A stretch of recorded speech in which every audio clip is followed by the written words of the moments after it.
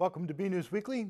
I'm Phil Gallagher along with BNEWS Director Rich Hosford, BNEWS reporters Tad Stefanek and Robert Paris, Peter Brown with the weather, Matt DiMarzio with sports, Ian Casciola with the Community Bulletin Board, and Marge McDonald with Senior News. We have a full house for you tonight. A Burlington man and former state employee was in court on charges related to possessing and sharing child pornography. Middlesex DA Marion Ryan's office said Jason Riccio, 33 of Burlington, was arraigned Wednesday in Middlesex Superior Court and charged with possession of child pornography and dissemination of child pornography. The defendant is a former employee of the Massachusetts Department of Correction. Clerk Magistrate Michael Sullivan released the defendant on personal recognizance and ordered him not to use the internet unless searching for employment and not to use social media or access file-sharing websites. According to authorities, on June 17th, it's alleged that Burlington Police received notice from the Mass State Police that someone from an adult website called in a cyber tip indicating that someone allegedly tried to upload child pornography to the website on May 10, 2016 from a possible location in Burlington. Police subsequently obtained a subpoena for the IP address allegedly used to upload the material, when they were able to determine was registered to an address in Burlington where the defendant was living. Authorities say the defendant allegedly indicated to investigators that he located the video of a girl on another website that features one-on-one webcams. The defendant then allegedly recorded the video while he was watching it and shared this video to the adult website. Following the execution of a search warrant, investigators conducted a forensic examination on the defendant's computer and internet activity and located other video and graphic images of child pornography in files under the defendant's username. Riccio was indicted by a Middlesex grand jury on March 22, 2017. These charges, of course, are allegations, and the defendant is presumed innocent until proven guilty. Burlington Public Schools were temporarily placed on lockout mode Monday afternoon after an individual believed to be in town made a general threat to shoot at random any person. Chief Michael Kent said in a statement that at approximately 1:20 p.m., Burlington Police received a report from the Merrimack, New Hampshire Police Department that a woman had made threats over social media to harm people with a firearm. The Merrimack Police Department informed Burlington that a trace of the woman's cell phone indicated that she was in Burlington. The lockout was announced shortly thereafter and meant that school officials were to be extra careful in who was let inside the buildings. Police did not say the threat was made towards any school or student, but activated the security procedure as a precaution. The woman being sought in connection to threatening social media posts was later located by the Bedford Police Department. She is being taken to an area hospital for evaluation. Police say no gun was found on her person or in her vehicle. Landana Grill once again hosted the annual scholarship luncheon program dedicated to the late Harold Dulong. This year's keynote speaker was longtime Burlington resident and town meeting member and father of Amy Poehler, William Poehler. BNews reporter Robert Paris was there and has this report. Friends and family came together as they mourned another year without Harold Dulong. Last week, members of the Burlington community attended the annual Harold Dulong Foundation luncheon at Landana's. Mr. Dulong was a well-known person in Burlington, thanks in part of his role as an attorney at Reamer and Braunstein, and for his generous nature that led him to regularly give to the community. Well, my former partner, Harold Dulong, he and I practiced law together for many years, and he tragically passed away 13 years ago, and I am the managing partner of the Burlington office. So professionally, personally, I spent a lot of time with him, and we decided that when he passed away that we'd like to have an ongoing commemoration of his dedication to Burlington, his passion for education, and we felt that this was a good way of doing it. This annual luncheon helps raise scholarship funds for the graduates of Burlington High School. Well, we're very fortunate from the generosity of Landana that 100% of the proceeds that people had spent to be here at the lunch go directly to Burlington High School grads. Also, there was a very generous donation of $10,000 made from the law firm of Reamer and Braunstein in Harold's name. Harold was a senior partner for Reamer and Braunstein and really set the precedent for the generosity of the business community, and we're happy to continue that to this day. Many people came out to support Harold and the current and future graduating classes of BHS. This is a really important event that we have every year in Burlington, and it's really a way for a lot of people in the business community and in the educational community to come together for the benefit, to remember somebody that has a lot to do with everything that is good here in Burlington. Harold DeLong was a very important person in our history, and you can see bits and pieces of his legacy everywhere you go in Burlington. So this is an important day, and it's a fun day, and I'm glad to be here. We know, Robert, first of all, we support our schools and our students so well, and this scholarship is just another way of the community giving back and the students having an opportunity. And, you know, we heard from Bill Poehler. He talked about his kids, his daughter Amy, that we all know of. We watch her on TV and in the movies, and his son. And, you know, if you have a dream, then your dream is worth following. It could be difficult. It could be very challenging, but what it means for kids is that means it's a lot of work. And you know what? That work is worth doing. So don't give up. This year, the luncheon had a special guest speaker, longtime Burlington resident Bill Poehler. Well, my husband was asked to speak at the Chamber of Commerce scholarship dinner today. I think they're honoring the business community who give money for scholarships, mainly because both of our children went to Burlington High and have had kind of interesting careers. That would be Amy and Greg Poehler. And it started off where Sonia said, "Bill, would you mind speaking?" And I said, "Oh, okay, I can get up and talk for a couple minutes." And then after I said yes, 2 weeks later, she tells me, "Oh, by the way, you're the guest speaker, and it has to be 20 minutes." So I really had to put in some filler today into the speech. Mr. and Mrs. Poehler are very grateful that their children attended school in the Burlington community. I think Burlington High School and the school system in itself really helped out our children. With my wife being a teacher in the department, that was great. And also, I feel as though the school gave my children a lot of confidence, and for what they ended up doing, that really helped. I can speak, but nothing about good things about the system. I worked in special ed for a long time, and that has just changed tremendously. They have a huge inclusion program now. They offer all these variety of AP courses and independent courses, and the coordination with computer. It's an Apple School of the Year, the high school. It's a great place for kids to start off. I think people should be, maybe things like this today give people awareness of that works.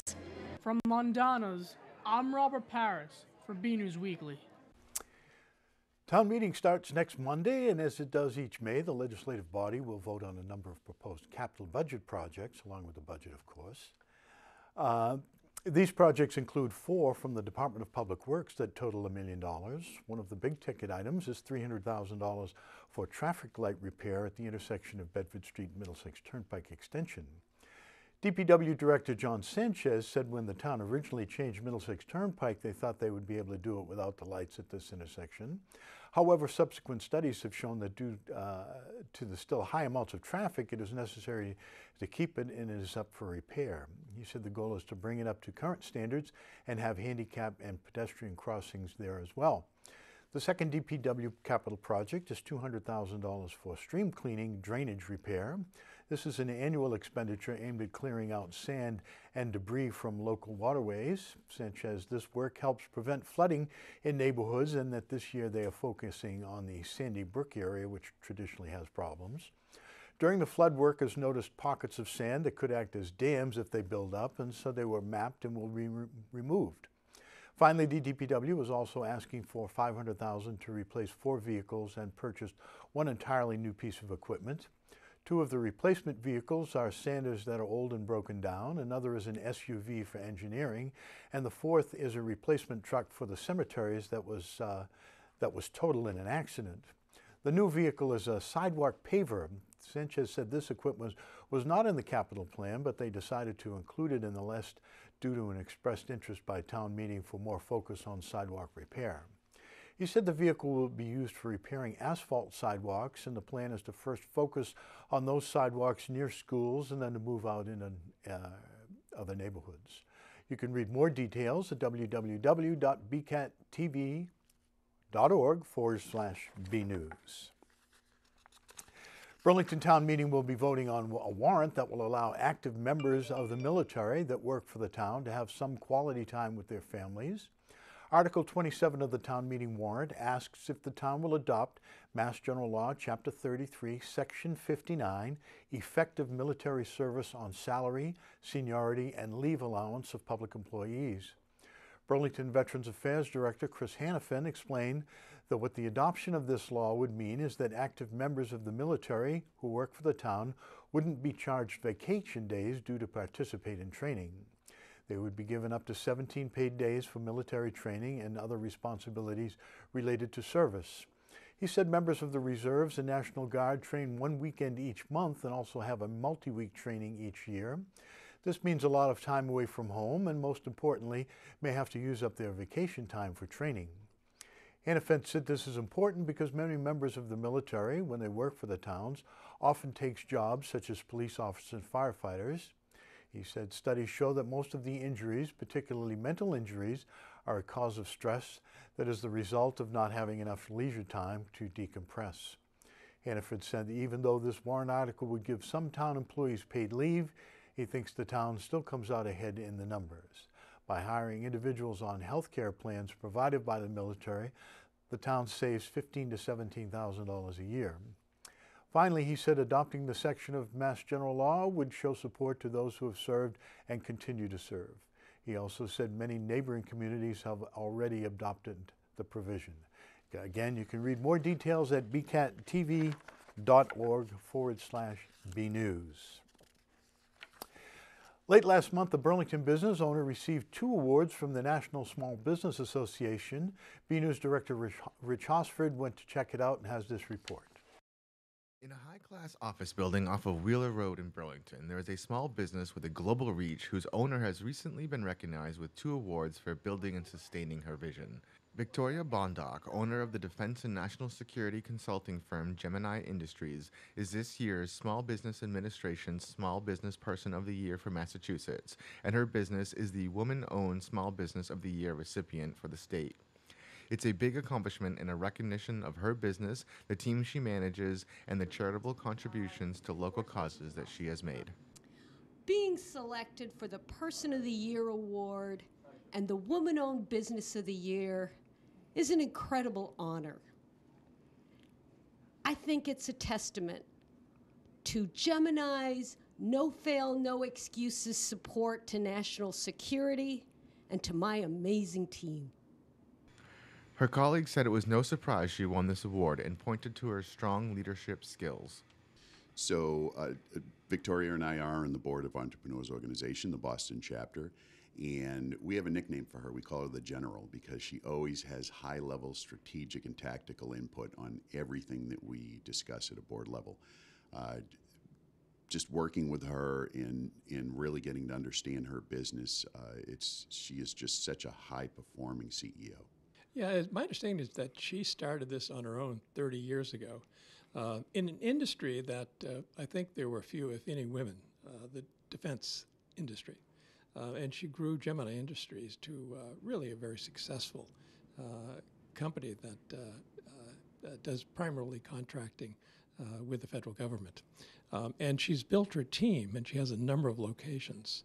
And again, I think what has been the core of her success, and again, it's her leadership, but one of the things you see, and I think it's part of the bone marrow of all her team members, is sort of the concept that they really have incorporated that, duty beyond self and really being focused on the mission and the accomplishment.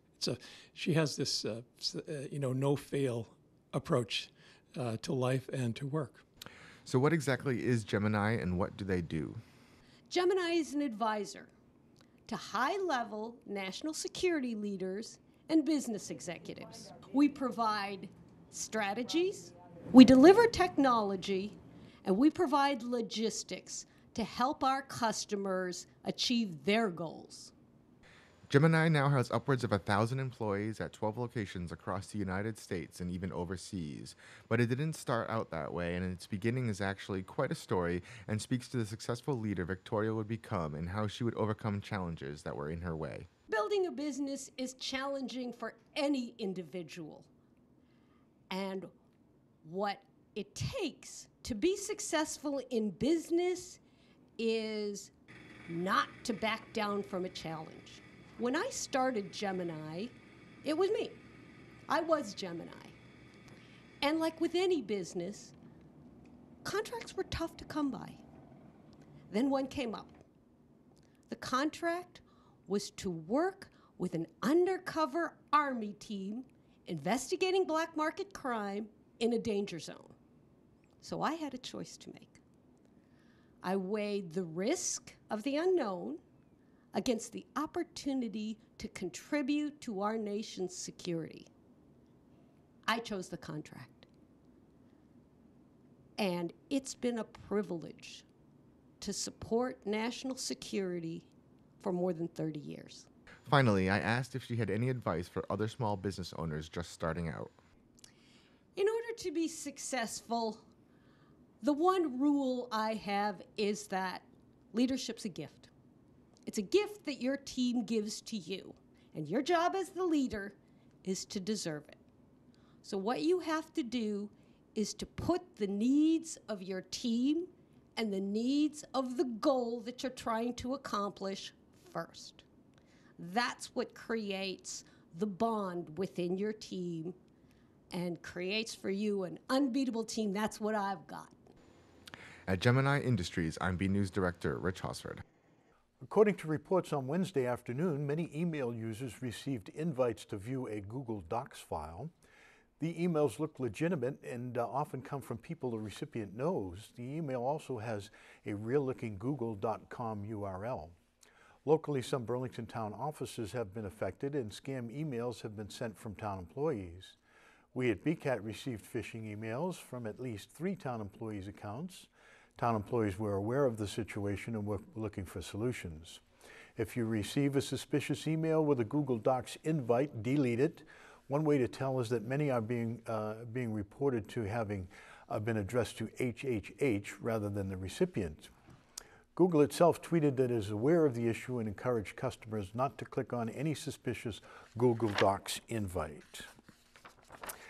April showers are now bringing May flowers, and the Burlington Garden Club is abloom with a bouquet of activities and happenings for Burlington's gardeners and those looking to brighten their lives with flora and plant life. The Burlington Garden Club kicked off the season recently with a major event. BNews reporter Tad Stefanak files this report. Spring has sprung in Burlington, and the Burlington Garden Club is budding with activity, including their recent Spring Fever event they had been planning since January. There was plenty of goodies for snacking, and a plethora of raffle items to suit any plant lover or gardener. But the main attraction was the presentation by florist extraordinaire Bert Ford. Very well-known flower designer. He puts together a combination of flowers and vegetables in unbelievable artistic arrangements, and he's got a great sense of humor and he's a great entertainer. We were very lucky to get a grant from the Cultural Council that pays for part of the cost of having Mr. Ford here. He's very popular. We were lucky to get him. He's been at many garden clubs and other events. The Cultural Council has allowed us to open it up to the public, and we're very fortunate that a lot of people have come tonight. I have a flower shop in Salem, New Hampshire called Ford Flower Company that my wife and I founded 34 years ago. We just have a great store. We do all kinds of weddings and parties and events and plants and food and gifts and all kinds of good stuff. Renowned throughout New England as a premier floral designer, Bert Ford has a signature style that literally gives his arrangements flavor. It's kind of my signature, especially with garden clubs and in events. We do, we bring in a lot of fruit and vegetables. Actually, one of my favorite places to shop is a grocery store. Obviously, I'm not a young man. I've been in the industry a long time. And, I keep challenging myself. And by using different products and different things that are affiliated or peripherals to the flower industry, make us a little bit different than most stores. The Burlington Garden Club was truly inspired. And soon you can see some of Burlington's homegrown flora and greenery. Oh, the plant sale is May 20th. We have one every year. We have great plants. Many of them are perennials that come right from our members' gardens, so they are healthy. They've been well taken care of, and they are at a very reasonable price. So we hope people will come to that as well, and that's going to be in front of the Recreation Department. And for you green thumbs interested in the Burlington Garden Club, they can contact any of the members. We also have a Facebook page that they can go on to pull up any of our information. It shows all our different events, all the different community activities that we do, and we're looking for fresh faces and new membership to come and join and help us make a bigger club. Aside from being inducted into the American Institute of Floral Designers, Bert Ford has galvanized his legacy. It's soon to be a second-generation company. We have adult children that are both taking over the business, and our son is more into, the facility and to financial, and my daughter is more into decor and dealing with brides and people's needs. So it's really been a very, fruitful life for me. I built it to support our family, not to shove it down their neck to have them inherit it, but they're going to, which I'm pretty proud of. And for those of you interested in the botanical artistry of the Ford Flower Company, they can visit our website, which is www.fordflower.com, or give us a call at 603-893-9955 anytime. We're open 6 days a week at this time of year, and then the fall Christmas season we're open 7 days a week. So stop and smell the flowers, Burlington. From the United Church of Christ, I'm BNEWS reporter Tad Stefanak. Back to you in the studio. Police Chief Michael Kent said in a release that the Burlington Police Department has earned its reaccreditation from the Massachusetts Police Accreditation Commission. The department received its award at a ceremony on Wednesday, May 3rd at the Connors Center in Dover. The accreditation process is long and vigorous. It involves both an internal self-review and an external assessment by the Commission's team of experts. It is considered the best measure for a police department to compare itself against the established best practices around the country and region. To conduct the initial self-assessment and prepare for the on-site review of the 246 mandatory standards and 83 optional standards by the Commission, Chief Kent appointed Lieutenant Thomas Brown to serve as the department's accreditation manager in 2011. This is the fourth time the Burlington Department has received its accreditation through MPAC. They first earned the accolade in 2008. Chief Kent said earning a reaccreditation affirms that the department maintains the highest possible standards and that he is proud of the hard work by his team during the process of obtaining it. We go now to BNews weatherman Peter Brown in our weather center for the latest forecast. We'll also check out the community calendar with Ian Casciola to see what's happening in Burlington.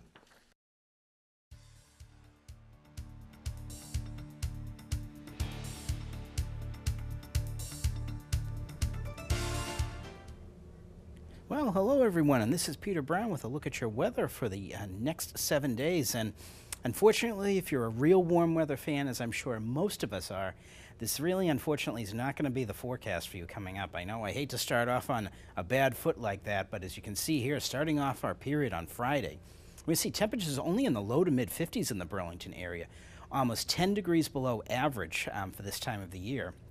As you can see, as we're heading out towards the end of the period, look at that, looking into the middle of May already.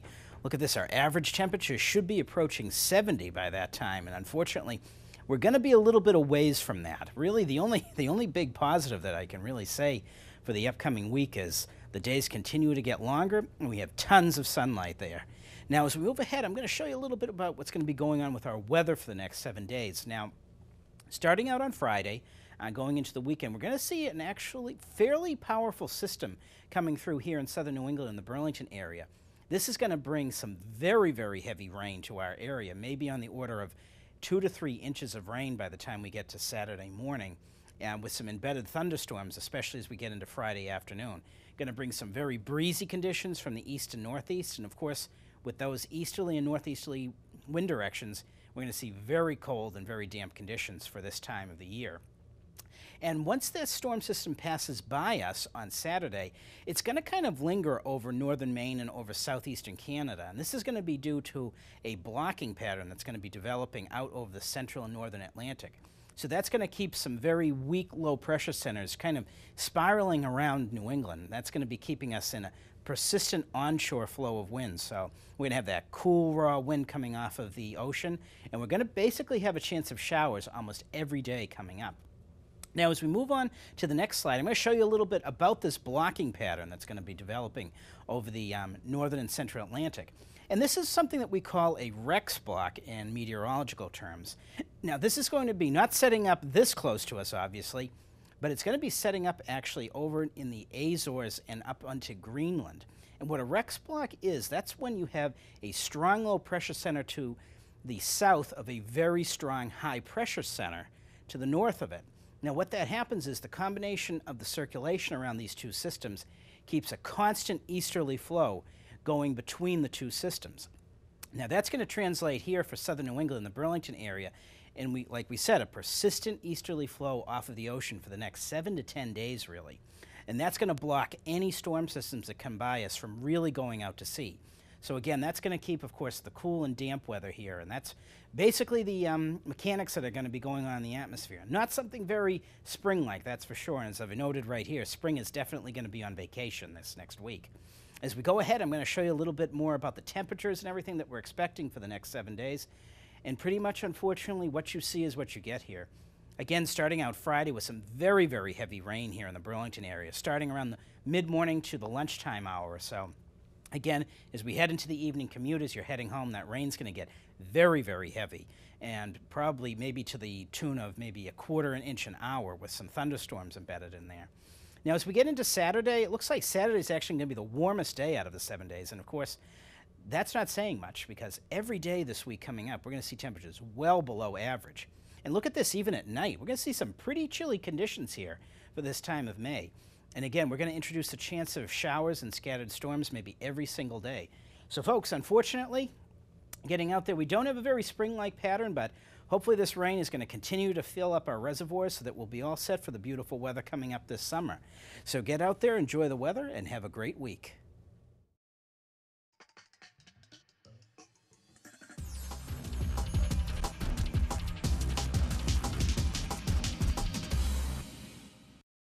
Hello, and welcome to your community calendar. Transport your mother back to the good old days with a musical performance from a famous orchestra.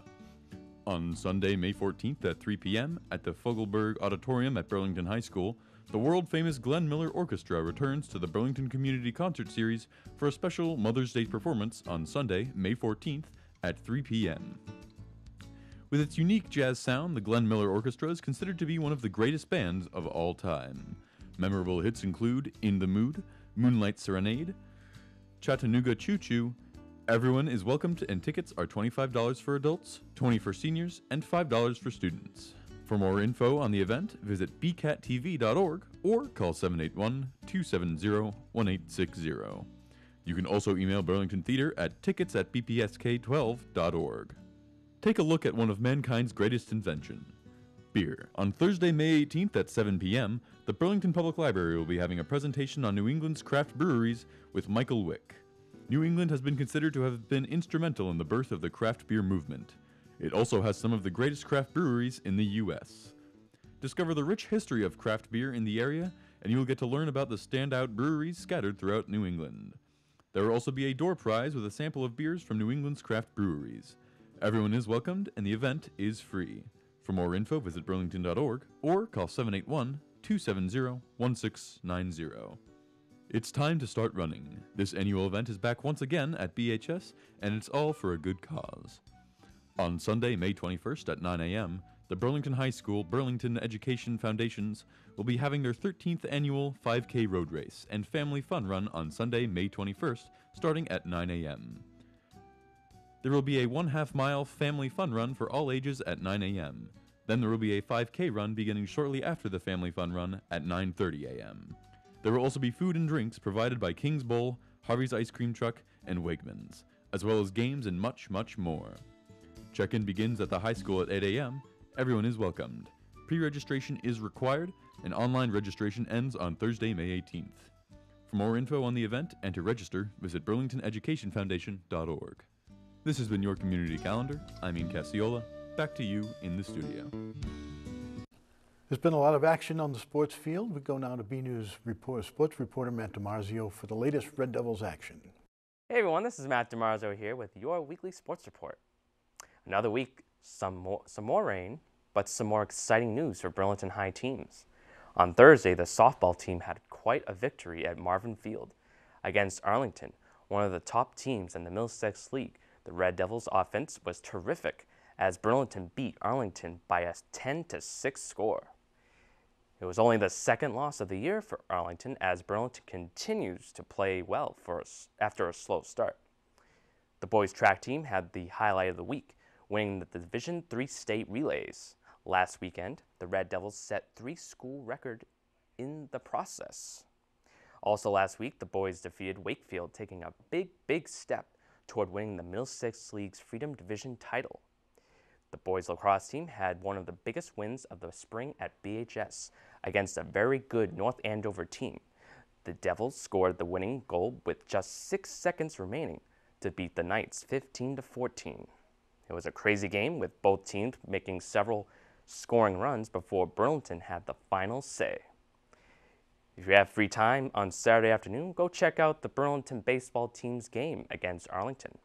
Not only does it promise to be a good game for the Devils, who were 5-4 after the first 9 games of the year, but the contest will be played on the new turf field at Shawsheen Tech in Billerica.